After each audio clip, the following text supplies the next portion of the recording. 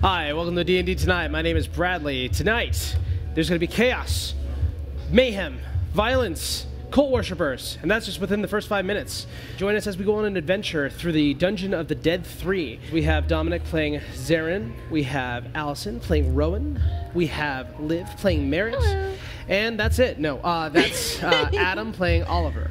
The guy who's currently trying to figure out how to get the chains on him off. It's just he's kind of like biting at them a little bit. He's like, hey, the big guy has a set of keys on his hip. Grab him off and let me loose. I was betrayed. These assassins conspired with my brothers to kill me. My name is Mortlock Van Thumper. What was that? Mortlock Van Thumper. Before I go into this, I need to know that if I tell you this, I'm actively trying to help the city.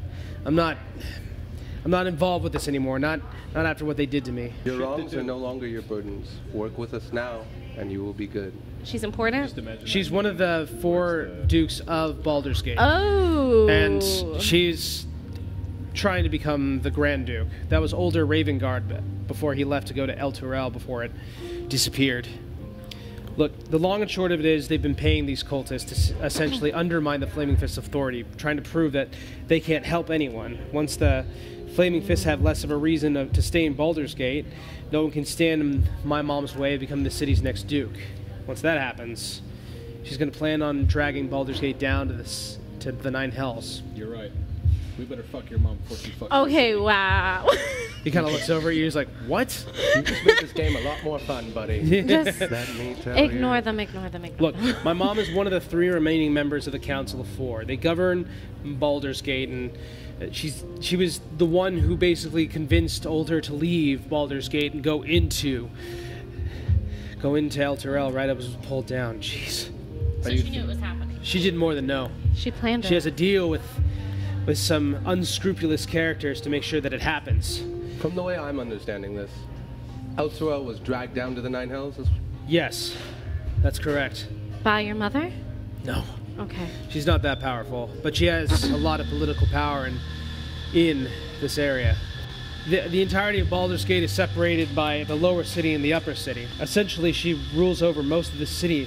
She needs to make it happen. She'll bribe the right people to make it so. But the other 2 council members are thinking that the Flaming Fist is instrumental in keeping the peace, so she has them stick around.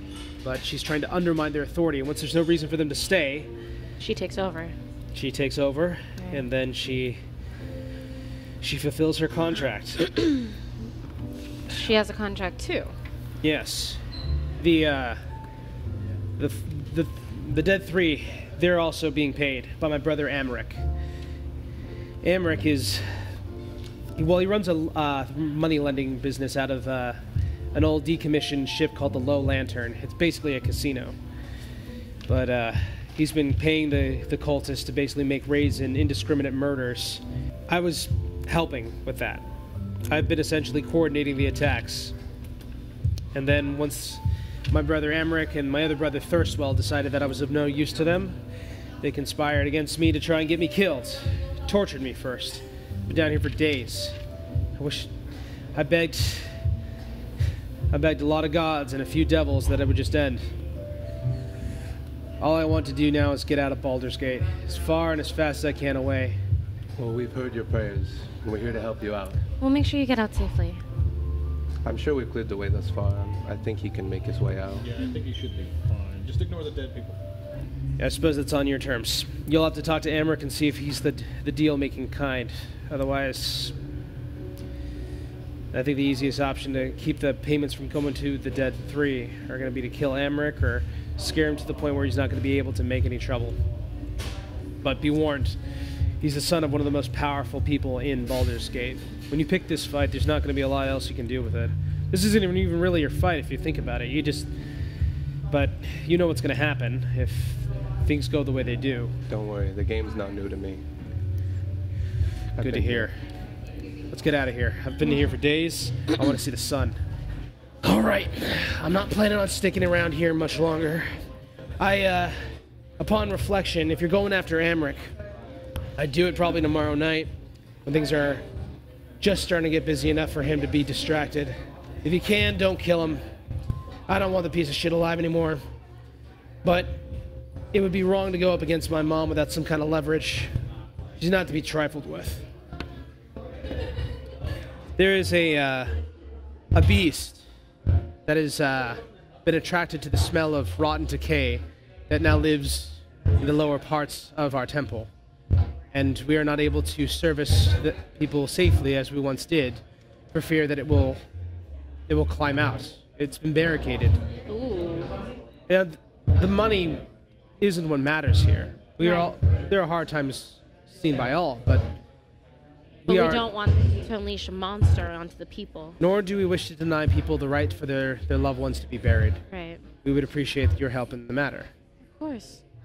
Talk to your people about it, and this is by no means a binding contract. If it's something outside of your wheelhouse, then we won't push you to it. Even if I will help you. Even if I can't convince them, I will help you. I'd appreciate that. I'd appreciate that a lot. After hanging out in the Blade and Stars for a bit, you do kind of overhear, you see more these three gentlemen who've kind of enter into the bar and begin to ask for beer, and it gets served to them. I'm going to make my way to a table near them. Okay. You go ahead and move on over. One of the guys kind of takes notice as you kind of change over to a seat nearby. They're like, "Something funny, friend?" I'm not going to say anything. I'm just going to sit down at a table next to them and start playing bagpipes. And as you're doing this, the guys kind of look over and they're just kind of squinting at you. They're like, Can you take that out? He's like, can you stop? One of them takes a knife over and kind of begins to walk over and looks to stab the bagpipe. What do you want to do? I'm going to stand up and put it down. You don't mind? Me and my friend are just having a nice time, having a drink and talk. Well, it could be so great that you wouldn't include me. Come on now. Listen. I'm a purporter of a great time. Well, yeah, but you've gone ahead and you've messed with our great time. So maybe you should leave. Yeah, anyway, I could make it up to you. Oh, yeah? Yeah. How are you going to do that? Well, I may not be that good at bagpipes, but I sure got a few stories to tell. As you're reading the paper, I imagine you found some place to sit, and something is just ting, ting, ting, ting, at your boot heel. You look down, and it's a crow. Ting! Caw! I throw rations at it and then go back to reading. It kind of gets hit by it, but it just kind of pecks at it a little bit. After a while, you hear ting, ting again at your boot. Same boot or different boot? Same boot. Did he finish all the rations? Yeah, he finished all the rations. There's a seagull that kind of passes down right next to you, and the crow, within a split second, goes right for the neck of this seagull, rips its throat out, and starts eating the seagull itself. That's your bird. Someone sees it holy shit! They're like, did you see what that bird just did? Yeah, it was fucking awesome. They take out their phone, they put it on Facebook. I was going to say, if they This had crow crystals, just killed this bird, and then they zoom in on the crow as it looks at them it's on crystal talk tick. Yeah. I'm mad. You roll the 6 for it, so you reach out your hand, it hops onto your wrist, moves up a little bit, shits on your arm, and then flies away. Do I have your letter of recommendation? No, I would not deign to give it to you, and they wouldn't care if you had one. I was ejected from the Candle Keep. I learned everything out of spite of what they failed to teach me. He kind of goes into, he's like, here we are. He kind of opens the door. He's like, good, empty, let's go upstairs. He kind of you begin going up the stairs. He's like, now, if you're serious about what you're doing, I need to know that you're serious about what you're doing. He kind of goes up the second floor, going to the third. He's like, now, what would you not do to find out magical secrets? Oh no. There's almost nothing. Alrighty. I need you to jump off of this roof. I'm not looking for someone who is smart or ambitious or who will do anything less than whatever it will take. It will take exactly what it takes. And what it'll take right now is for you to jump off this roof. If that's what it takes, I step towards the window or towards the edge of the roof. Alright, you're gonna jump? I am trying to persuade him that I'm going to. Okay. He's like, that's good, but I believe the next step is going to be the one that convinces me. You're a step away from everything you need to know. Are you really going to stop here? No. And I jump. Oh my god. Alrighty. Hold on to it. Oh my god. You take 12 points of bludgeoning Oh my damage. God. That's not everything anymore. That's fine. Girl. So the way that you fall is interesting. You jump off of this almost. There's no like anything to catch you on, so you just hit the pavement right in front of a guy who was like moving a wheelbarrow. So his day is just kind of like, wife's upset at me. What do I get to make her? Holy crap! Like You almost did like a my Assassin's yams. Creed. Like if you slow down the motion, it's just Rowan going like this, like as she falls. Terrible. Terrible. So you fall. You hit the ground pretty hard. It's Oh just my as hard as God. you'd have expected it to be. And a lot of people are crowding around. They're like, "Is she dead? Like, check for her pulse. Check her pockets." Like I get up. I brush them away. it hurts to get off. Like, there's something definitely sprained. Like, you're limping a little bit now. You're now very aware of the fact that you are a injured target in the middle of Baldur's Gate in high noon, where a lot of people have just seen you do something that has injured yourself. You are now a target. You look back up. The gentleman who is at the top of that area is now gone, and it looks like he's just exited he's exited the establishment, looked over, smiled like, and just walks down the alleyway away from you. You head back to the Blade and Stars. Oliver, you get there first. Every once in a while, you swear you can hear caw like in the distance. Merritt, you also make your way to the tavern just shortly after Oliver comes in. Next up comes Aaron and The second Merritt sees Rowan, she just like stands up from the table and just, what happened? Oh my gosh, what, are you okay? If you have a potion of healing, I instantly It would be cast Cure great. Wounds. I just put my hand on her shoulders and cast Cure Wounds. You think Which- that's bad? I had a bird shit on me. You're fine. Do they even recognize me? You're fine. no. I jumped off a roof. You guys. Why? Did you do a flip? I tried. Was it At cool? least you tried. No, All right. At this point, being hit from all sides by spellcasters, and as the lightning continues to like really shock into him, this one kind of like puts him down. He's like, "Okay, wait. We can discuss this. We can talk about this." Then let us discuss. When he goes down, I want to cast Detect Thoughts. Okay. He's like, "Shit. This entire deal isn't worth it anymore. Let's just give it up. Let's get out of here. That's all that matters." It's like, I can give you whatever you need if you. Tell me everything. Merritt steps forward with a hand that's like glowing a softer blue and just, I'll heal you if you tell us everything we need to know.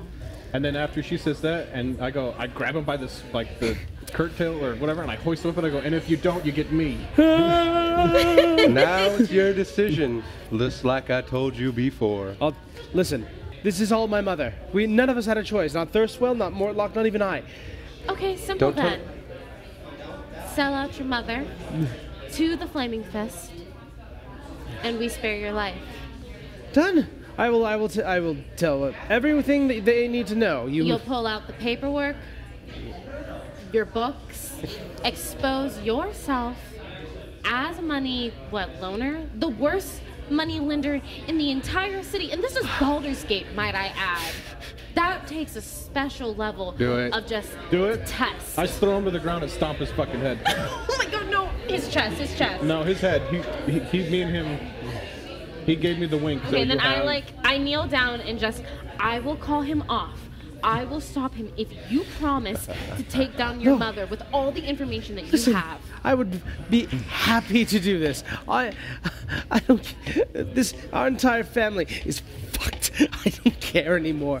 All of this dealing with devils, all of it is just, it's not worth it anymore. Frankly, all right. Then how'd you like to make one last deal? Fine. You're coming with me to the Mandacry house.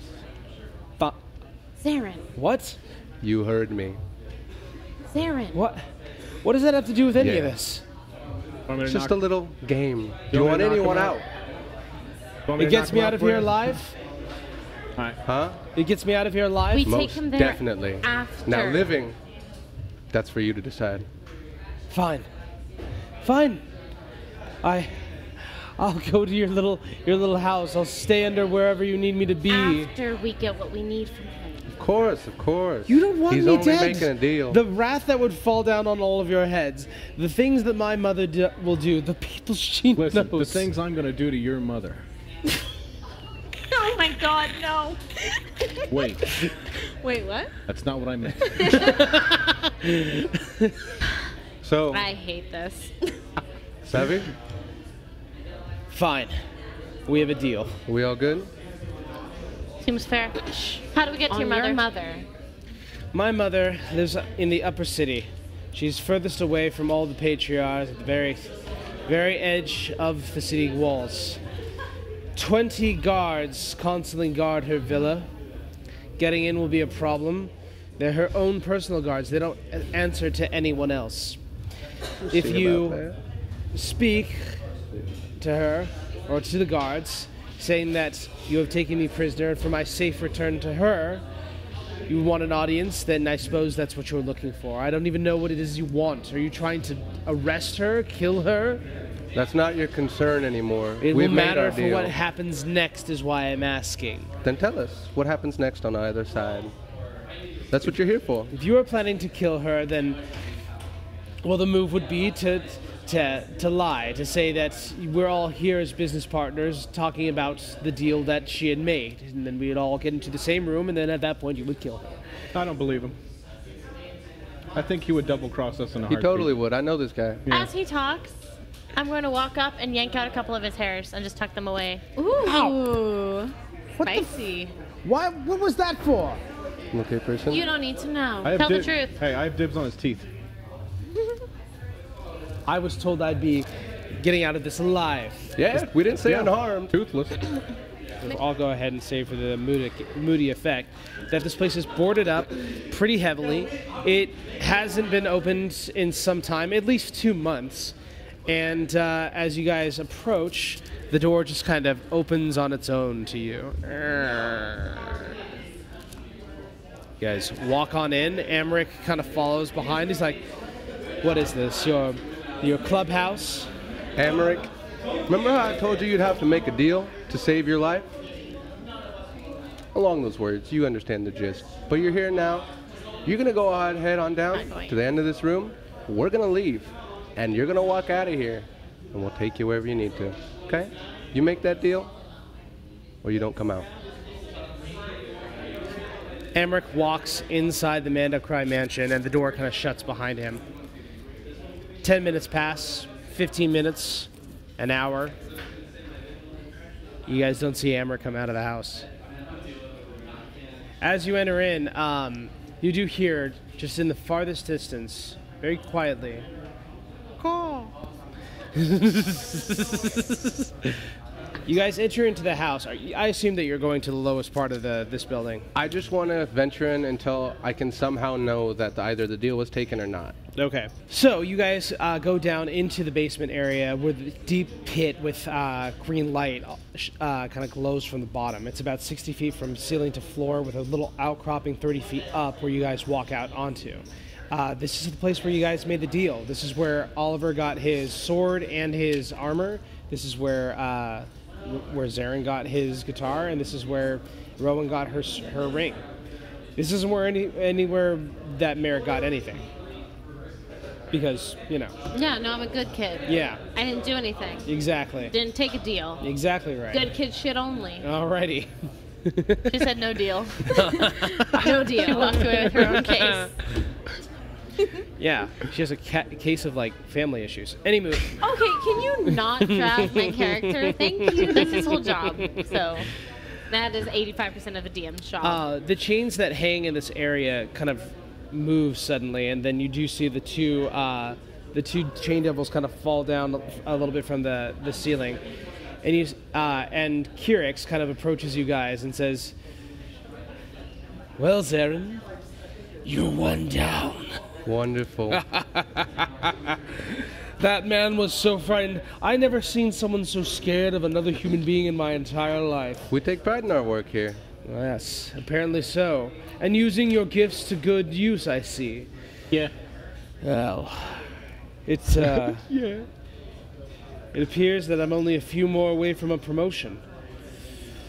Oh, I can just smell the torment.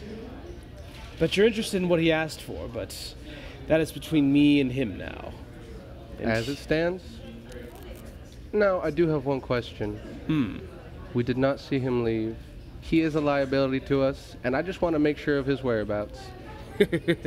part of his agreement was that this whole thing never happened. He asked to be removed from everything connected to every deal ever. In exchange, he wanted to leave with just his life. Now, he didn't look at the specifics, and unfortunately, he's not the best at reading a contract, so... Well, as long as our deal here is accomplished, I am well and happy. We're not, I wouldn't say accomplished. Well, at least partially. Oh, of course. We still have, how many was it? 4? I believe 3 more? Or was it 5 total? I'm saying 3 more because I distinctly remember a number of 4 total. That's what the contract said. That's what I read. You have 3 more. One I'm not down. here, but you know that. 3 to go. Oh, As you it- could always get an extension if you're looking for something more. Soon I'll be able to offer you more.